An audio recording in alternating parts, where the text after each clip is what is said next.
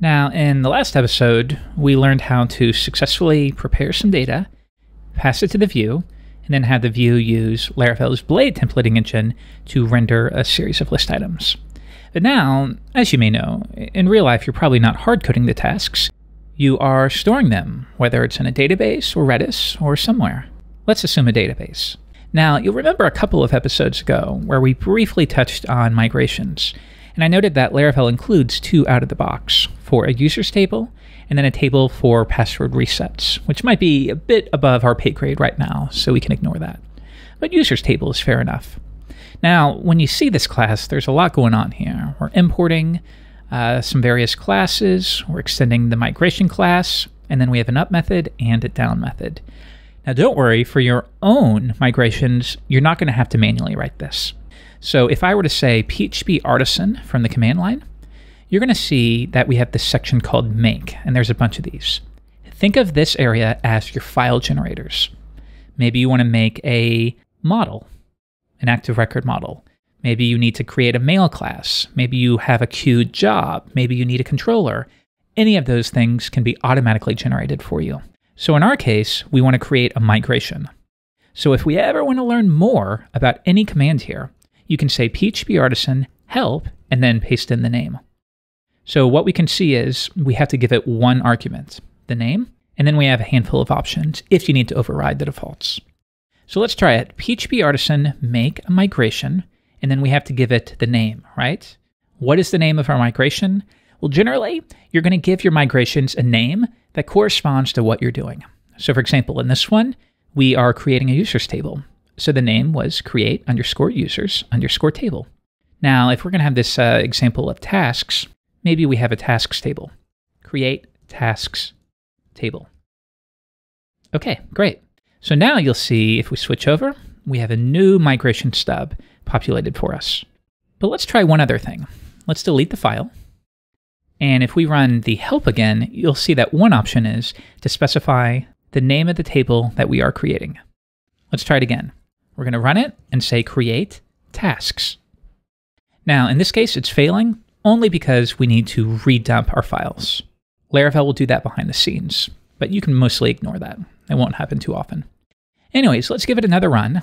And this time, if we load it, because we added this option here, Laravel knows that, oh, we are creating a table, so I will prepare the necessary boilerplate to get you started. Create a table called tasks, and then the schema for it, and basically this section will correspond to this. So let's imagine a task. What does a task consist of? Maybe a title, and then maybe it also consists of the body of the task. But let's keep ours simple. It just consists of the body. Now it's possible that it will be associated with the user, and you'll notice that these methods we call just correspond to the data type. So text will be long-form text. String will be useful for things like a name, a last name, an address. Integer, of course, will correspond to a number, and then timestamps. There's a lot of these here, but as always, Laravel's documentation will work perfectly for you, or if you have the means and you know how, you can always inspect these classes directly once you feel a bit more comfortable. Anyways, so now that we've defined what a tasks table should look like, if we switch over to SQL Pro, there is no tasks table, right? And that's because we've prepared a migration, but we haven't migrated the database. Let's do that now. PHP artisan migrate. So it detected that we have a new one, so it created the tasks table. And if we give it a refresh, there it is. So we have the body and, oh, whoops, the user ID. We're not going to have that for our example. So in situations like this, when you make a mistake, just delete it and then refresh your migrations. Let's take a look. We're going to search for migrate, and you'll see that there's a you'll see that there are a handful here. One is called refresh. Reset, so basically roll back all of our migrations and then rerun them. Let's try it. PHP artisan migrate refresh. So roll back every migration. You'll see that it goes through the tasks and then the users and passwords from a couple episodes ago, and then it reruns them from scratch. It's sort of like version control for your database. But anyways, if I give this a refresh, now we have our data. So let's manually populate this. Go to the store, and for timestamps, I'm just going to use the MySQL now function. All right, let's create one more. Finish screencast. like so. All right, so now I have a task table with 2 records in it, and I want to fetch those. Let's go back to Sublime, and I'm going to show you 2 different ways. We're going to say tasks, and we're going to say, let's close out my sidebar. I'm going to use this DB class. I'll specify the table name, and then we want to get all records. Okay, so before we load a view, take a look at this. If you ever return a database query from a route, Laravel is smart enough to automatically cast that to JSON. And this makes it especially nice for things like APIs. And here we can see that we do have the 2 different records. But you know what? Let's switch over to Chrome, where I have some nicer formatting installed. And if you'd like this output as well, go to the Chrome store or just Google JSON formatter Chrome, and then you can install it with one click. It's really nice. All right, so we did fetch 2 records. I'm now going to pass that collection to our welcome view. And then once again, we're going to run this. But this time, it's a little different. It'll fail, right? Yes, it does. And that's because tasks is a collection of objects. And specifically, if I want to echo out the body, then I have to call it task body. All right, back to Chrome, give it a refresh, and there we go.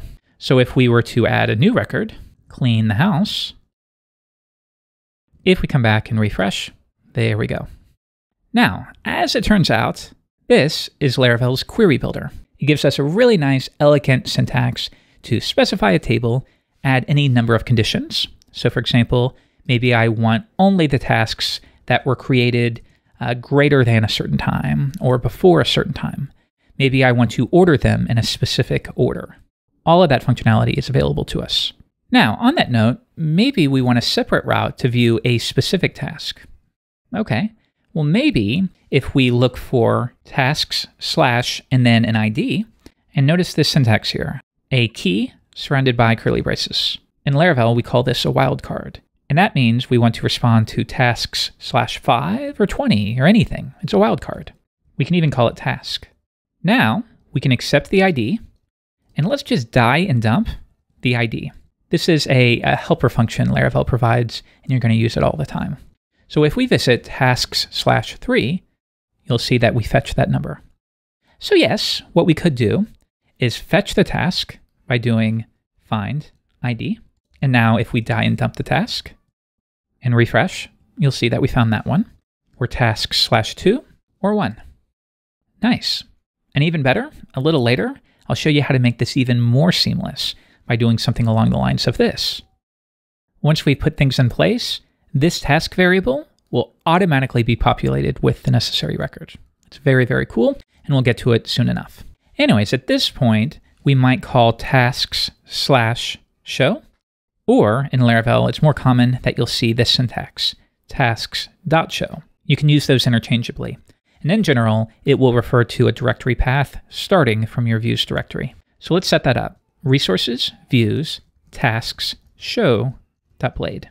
And once again, for now, we'll just spit out some HTML and then say task.body. All right, so let's try it out. We're going to set up one route for tasks that will fetch all tasks and then load. Let's create a new one here, tasks.index, so that we can keep those together. So we'll grab that and store it here, index.blade.php. So now all tasks will load this view. But then if you want to visit a specific task, well, we'll check to see whatever the user typed in to the URI or whatever linked them to that page, fetch the ID, find the task that has that ID, and then load a view, passing through the variable, and then we echo out the body. Okay, let's try it. All tasks, or the task with an ID of 1, or 2, or 3. So now, as you can imagine, each of these could be links. And that will go to /tasks/ the ID of the task, like so. We'll give it another shot, clean the house, finish screencast, or go to the store. So now, maybe you're starting to get a bit more comfortable. It's not quite so scary, but it's even going to get simpler. So in the next episode, well, I'm going to show you how to use Laravel's active record implementation, which is called Eloquent. That will allow us to turn something like this into this. It's really cool. I can't wait to show you.